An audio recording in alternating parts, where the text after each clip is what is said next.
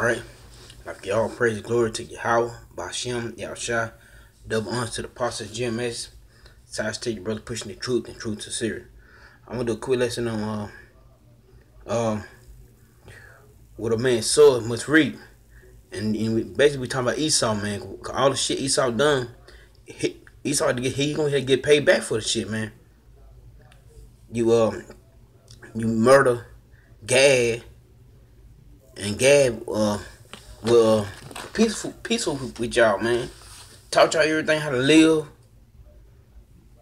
and y'all drop bombs on Japan, and you in your mind y'all really don't think nothing gonna happen to y'all. And this is Galatians 6 and 7. Be not deceived.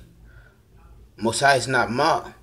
For whosoever man soweth, he shall also reap. So all the shit you done on earth, you gonna get paid back for it. You know the karma? Yeah. You got karma all over the world. You killing Ishmael because y'all want some fucking resources over there. You take everybody's land. You take and take and take.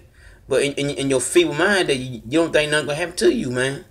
But guess what? Something gonna happen to you. You killing Jake like it ain't shit.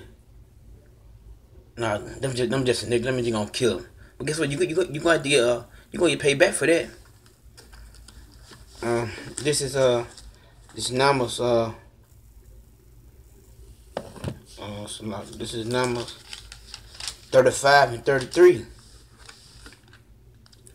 So ye should not pollute the land where ye are, for blood defileth the land, and the land cannot be cleansed of the blood that is shed therein, but by the blood that shed it. And who killed the Native Americans? So-called Native Americans. Esau done it. So this land ain't gonna get clean.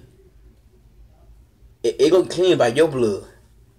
When Yahweh come back and destroy you, man, for all the wickedness you done, man.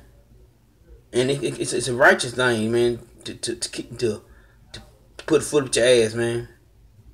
Y'all rape and rob this whole world, man.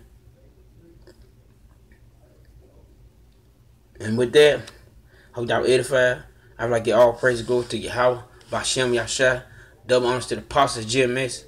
Side state your brother pushing the truth and truth to sincerity. Shalom.